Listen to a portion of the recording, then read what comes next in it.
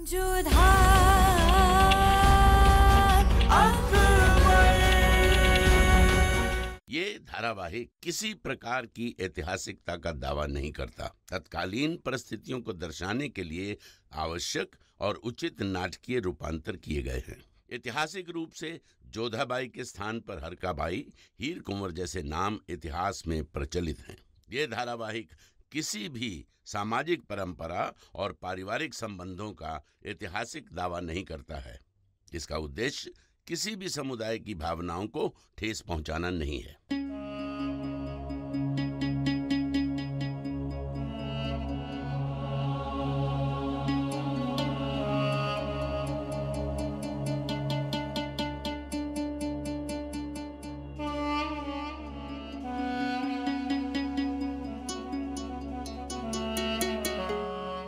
ठीक से पिलाओ। प्रणाम बेगम साहिबा। अब कैसा स्वास्थ्य कादिर का? घाव को अच्छी तरह साफ करके उस पर मरहम लगा दिया गया है। हम इन्हें ताबीज बांध सकते हैं? अवश्य बेगम साहिबा।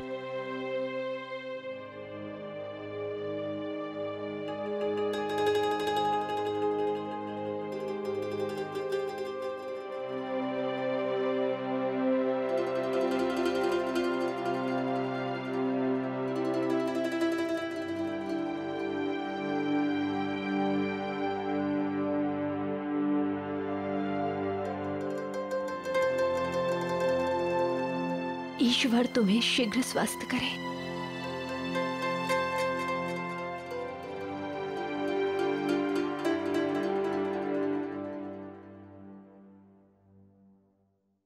कब तक होश आएगा इन्हें?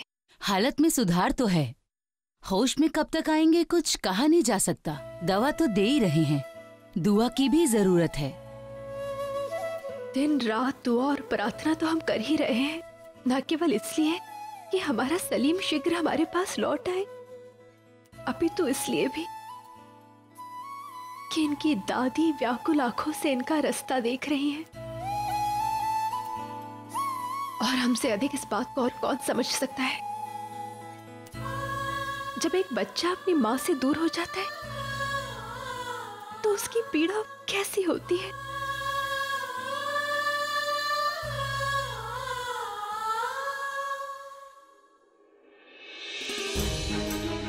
अब क्या कह रहे हैं राजमान सिंह? जी शहंशाह, हमारे गुप्तचरों ने यही सूचना दी है। हमारे गुप्तचरों ने यह भी खबर दी है कि फरोख के वो डाकू अब आगरा की ओर आ रहे हैं। समस्या थोड़ी गहरी है शहंशाह। उन्हें मालूम पड़ गया है कि वलीअहद सलीम महल से बाहर है, इसलिए वो उन पर हमला करने या उनका अपहरण करने की फिराक में है। सुनने में आ रहा है कि आज रात को ही वो अपने मकसद को अंजाम देने की पूरी कोशिश करेंगे शहंशाह।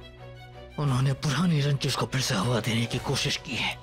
राजा मान सिंह अजीज, हमारे जासूसों को हर और फैला दिया जाए, हमारे सिपाहियों को चप्पे चप्पे पर तैनात कर दिया जाए, ध्यान दिया जाए कि वो हमारे बच्चे तक ना पहुंचे। और राजा तोड़मल साहब, खानों को पैगाम भिजवा दिया जाए कि वो उनके साथी सिपाही तैनात रहें। और आज रात हम खुद जाएंगे हमारे बच्चे की देखभाल के लिए। आज रात हम उन डाकुओं का खात्मा कर देंगे।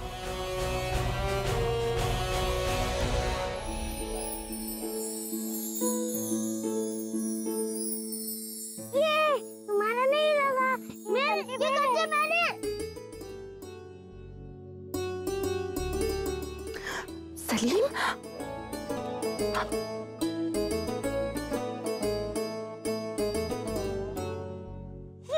लग गया। ये दोनों कंचे मेरे हुए। ये कंचे तो हमारे हैं, ये कंचा मेरा है। अरे तुमने बेईमानी से जीता है। ये हमने आपसे जीता है सलीम भाईजान। हमारा है, नहीं हमारा है, हमारा है, हमारा है, हमारा है। झगड़ा मत करो।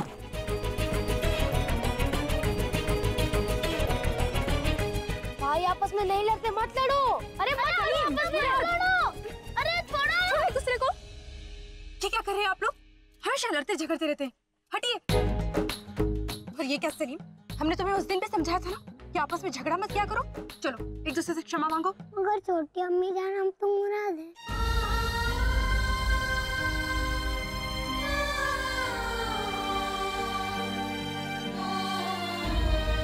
मगर बड़ी अम्मी जान, सलीम भाईजान तो महल में है ही नहीं।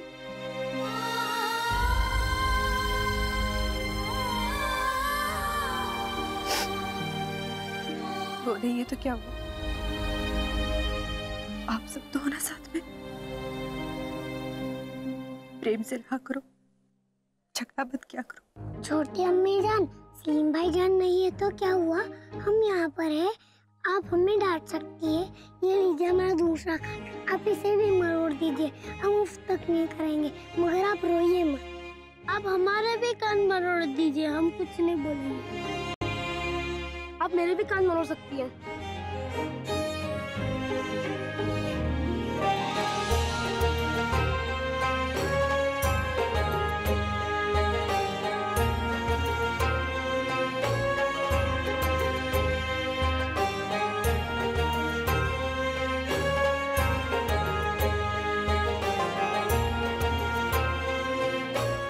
मुराद बिल्कुल सही कह रहा है जोधा बेगम, ये सब भी तो आपके ही बच्चे हैं ना, उसी तरह जिस तरह सलीम हमारे बच्चे हैं। जोधा बेगम, हम आपके हालात समझ सकते हैं, लेकिन हम सबको सलीम के आने का इंतजार करना होगा। आप यकीन मानिए, हम रोज अल्लाह ताला से दुआ करते हैं कि सलीम जल्द से जल्द घर लौट आए। लेकिन आप बस हौसला रखिए जोधा बेगम, और आप देखिएगा सलीम जल्दी लौटेंगे। आप बस अपने आप को संभालिए।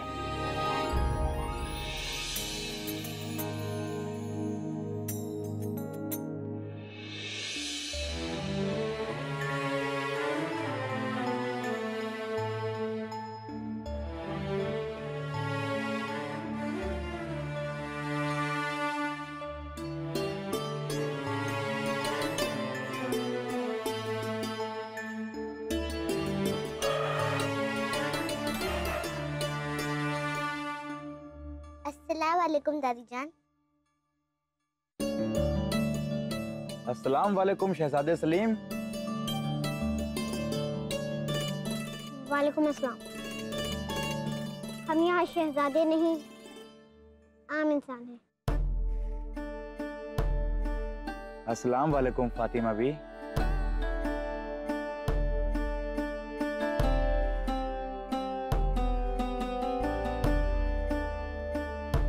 दादी जान, कादिर कैसा है? इलाज हो रहा है उसका, तबीयत में भी सुधार आ रहा है, लेकिन अब तक उसे होश नहीं आया है। अल्लाह ताला पर भरोसा रखिए फातिमा भी। शुक्र है उसका कि उसने हमें इतने अच्छे बादशाह दिए हैं। उनके हकीम बहुत ही पहुंचे हुए हैं। देखिएगा कुछ ही दिनों में कादिर हंसता खेलता वापस लौट आएगा। बस यही भरोसा है। अच्छा, आपको किसी चीज की जरूरत तो नहीं है ना? नहीं, सारे काम शहजादे पूरा करते हैं।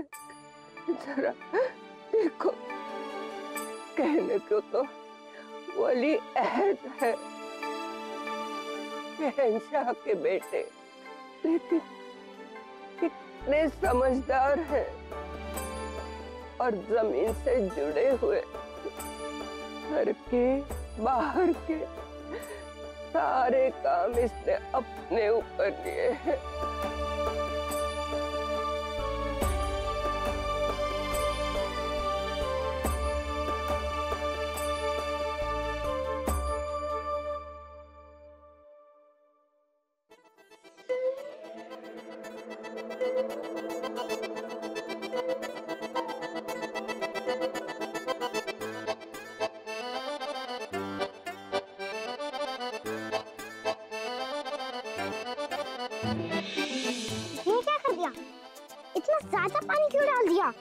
जितनी जरूरत थी उतना ही डाला। अब लगाओ आटा, ठीक से लग जाएगा। सूखा था ना, इसलिए नहीं लग रहा था।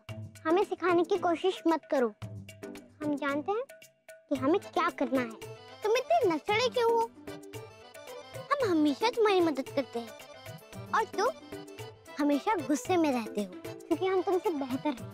आहा, आटा तो लगाना आता है नहीं, हम रोज अपने घर पे लगाते हैं। हमें भी आ गया है, 3-4 दिन से रोज लगा रहे हैं। खुद को कुछ पता नहीं, इतना सारा पानी डाल दिया। अब आटा नरम हो जाएगा। बूढ़ी दादी जब रोटी बनाएंगी तब ये तवे पे चिपक गया। कहती हो रोज आटा लगाती हूँ, इतना सा भी नहीं आता। जाओ यहाँ से। तुमने आटे पे नहीं, हमारी मेहनत पर पानी डाला है।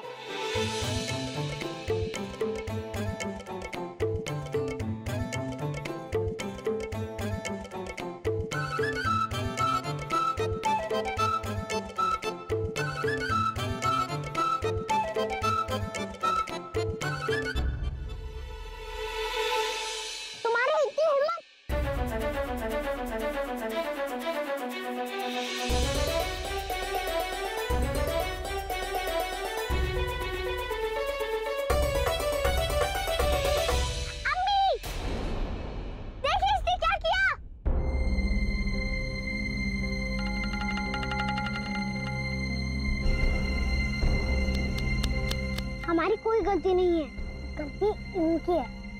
हम इतनी मेहनत से आटा लगा रहे थे, इसने जबरदस्ती आकर पानी डाल दिया, सब बिगाड़ दिया। ये क्या बदतमीजी है नादिरा? इनकी मदद करने की बजाय तुमने इनका काम बढ़ा दिया। चलो माफी मांगो इनसे।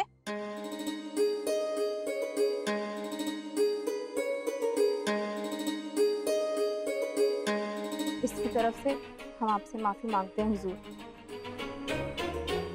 चलो जुलबार, घर चलते हैं। चलिए, इसकी खबर तो मैं आज घर जाकर लूंगी। बहुत जिद्दी और नालायक हो गई है ये।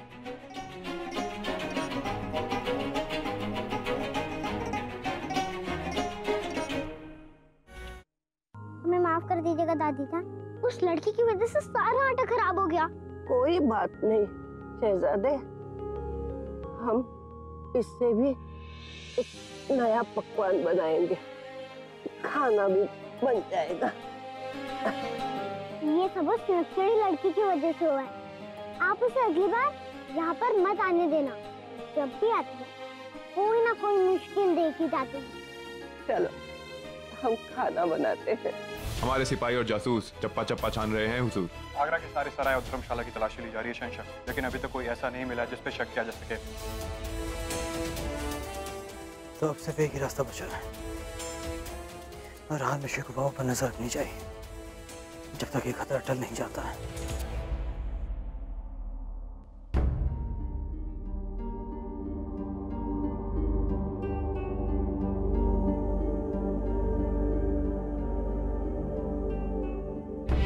मासा, अब कहाँ हो मासा?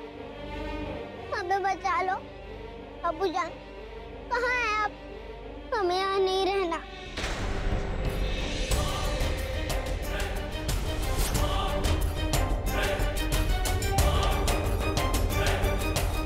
तुम लोग कौन हो? सलीम!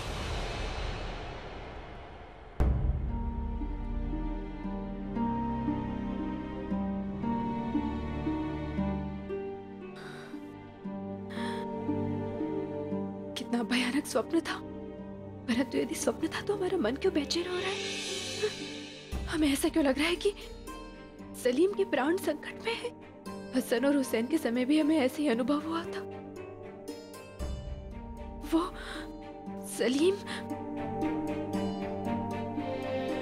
हम सलीम को नहीं खो सकते। हमें शहंशाह से बात करनी होगी, हमें उनके पास जाना होगा।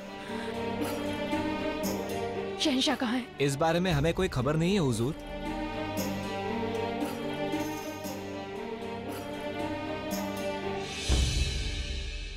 जोधा, क्या बात है बेटा? इतनी परेशान क्यों लग रही हो? हमें जान, हमने एक बहुत ही बुरा स्वप्न देखा है और हमें ठीक वैसे ही आभास हो रहा है जैसे हसन और हुसैन के समय हुआ था।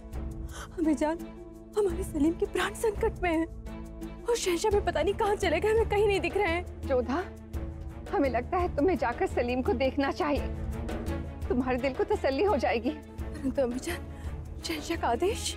किसी भी शहंशाह का फरमान एक माँ के अरमान से बड़ा नहीं होता, और अगर इसके बाद भी जलाल इस बात से खफा होता है तो उसे तुम्हें नहीं, मरियम मकानी को सजा देनी होगी। हमारा हुक्म है कि तुम जाकर सलीम से मिलकर आओ। हम कुछ सिपाही तुम्हारे साथ भेज देते हैं, शमशाद बानो भी साथ रहेंगे। जाओ जोधा, जब तक तुम सलीम को मिल नहीं लोगी तुम्हें सुकून नहीं मिलेगा। जाओ।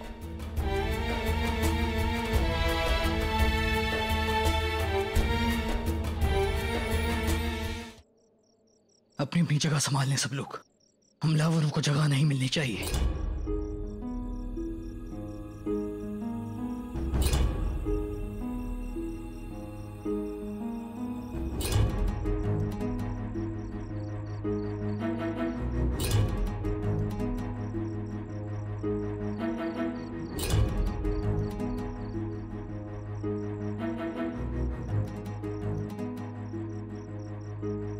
शहंशाह, सब ठीक है?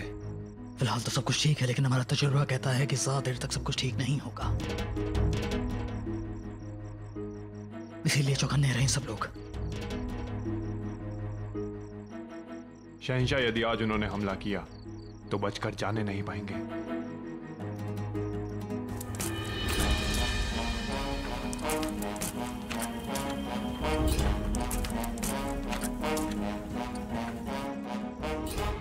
लगता है कोई आ रहा है। तोड़मल साहब, आप अपनी जगह संभाले, हम अभी आते हैं।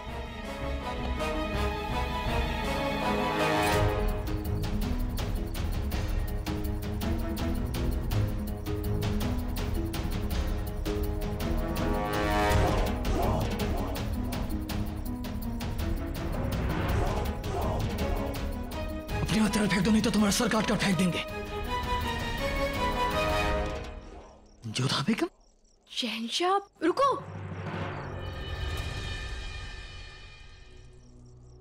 अगर हमने आप पर हमला कर दिया होता तो इस वक्त आपने यहाँ आने का खतरा क्यों मोल लिया जोधा बेगम? हम जानते हैं कि आप यहाँ शेखू बाबा से मिलने आई हैं, लेकिन क्या आपको हमारे हुक्म की कोई परवाह नहीं है? हमें आपका आदेश अच्छे से स्मरण है और ये भी पता है कि सलीम यहाँ पर अपनी सजा भुगत रहे हैं। और शहंशाह, हम आपके आदेश की अवहेलना करने यहाँ पर नहीं आए थे, हम बस सलीम को देखने आए हैं। हमारा मन बहुत विचलित हो रहा था, हमने एक बहुत बुरा स्वप्न देखा शहंशाह, इसलिए हम यहाँ पर उनसे मिलने चले आए। और महल में हमने आपको ढूंढा भी, क्योंकि आप वहाँ पर उपस्थित नहीं थे। अभी तो हम अवश्य आपकी आज्ञा लेकर ही आते, और वैसे भी हमने मलिका आजम से आज्ञा ली है। वो सब ठीक है जोधा बेगम, लेकिन इस वक्त आपका यहाँ आना हमें ठीक नहीं लगा है। जब एक पिता अपने बच्चे की रक्षा करने के लिए आ सकता है तो क्या माता नहीं आ सकती? शहंशाह, हमारा मन बहुत विचलित हो रहा है, हमें ऐसा लग रहा है जैसे सलीम पर कोई संकट आने वाला है। आप घबराइए मत जोधा बेगम, हम हैं यहाँ। आप घबराइए मत, कुछ नहीं होगा हमारे शेखू बाबा को। सुनो, इसी वक्त जोधा बेगम को महल वापस लेकर जाओ, आप चाहिए। नहीं शहंशाह, जब तक हमें विश्वास नहीं हो जाता कि सलीम सुरक्षित है, हम यहाँ से नहीं जाएंगे। जोधा बेगम, आप इस वक्त आगे नहीं बढ़ सकती हैं, यहाँ बहुत खतरा है, आप वापस जाइए।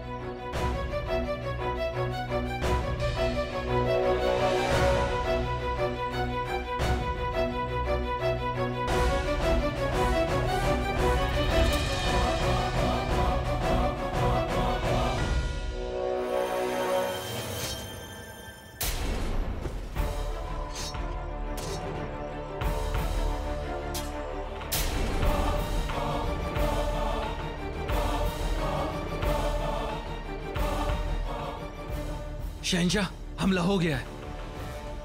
तो जाओ, जाकर हमला करो। अब आए हमारे साथ।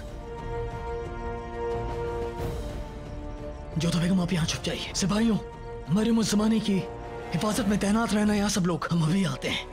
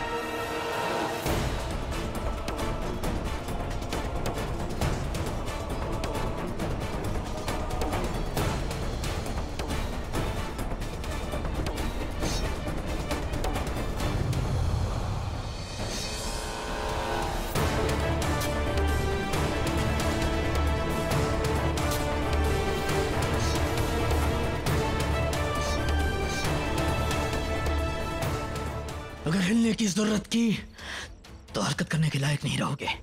हमारे शहजादे का शिकार करने आए थे ना तुम? बताओ किसने भेजा तुम्हें? बताओ मैं किसने भेजा तुम्हें?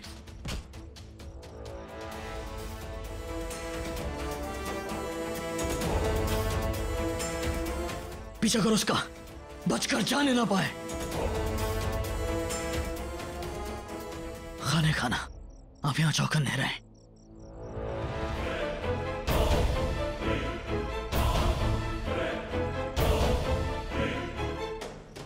अब घबराइए मत जोधा बेगम, कुछ नहीं होने दिया है हमने हमारे बच्चे को। बिल्कुल महफूज है वो, एक आंच तक नहीं आने दी हमने उन्हें।